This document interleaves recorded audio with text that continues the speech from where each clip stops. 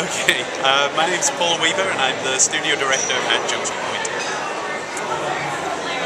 Paul, we're here with you today and we're really excited because we're learning so much about Epic Mickey 2. There's so much Disney magic that's happened in this movie and just the little clips that we've seen so far. Tell us what working on this game means to you. It's, yeah, I don't know where to start. I guess I'll start at the beginning. I'm originally from Wales in the United Kingdom, and I grew up in the 70s. And the things that I remember from growing up was the moments when a Disney movie kind of came out. That was a big deal back home. And you know, growing up with cartoons and comics. I mean, it predated video games actually. Right. But that's where the Disney magic you know, really started.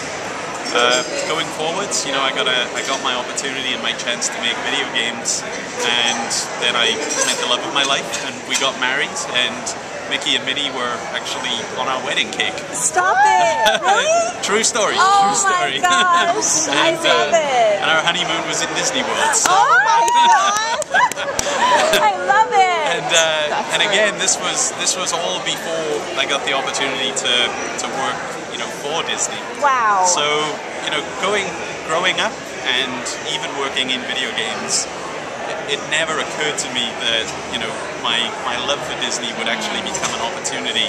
And certainly, you know, I remember in 2007 at the Game Developers Conference, Warren Spector, my now boss, ally, friend, wow. Yes. He came and talked to me about this crazy idea. Yeah. To take Mickey Mouse, and you know, he gets dragged to Wasteland for this adventure. And you know, nothing was signed, nothing was done. There was just this concept. It was just an idea. And I just said to him, it's like, look, this is insane, but if you sign this and this happens, I'll be Disney employee #1. Oh, and, that's such a great story. And that's exactly what happened. So October 1st, 2007. So just past my 5-year anniversary at Disney. Happy anniversary! Congratulations! This is a really great story. I had no idea. I'm kind of like the quiet guy in the background, and until I come out. Oh, thank you for sharing that with us. No problem. Oh my gosh! So Disney dreams really do come true. They do. You are the living proof.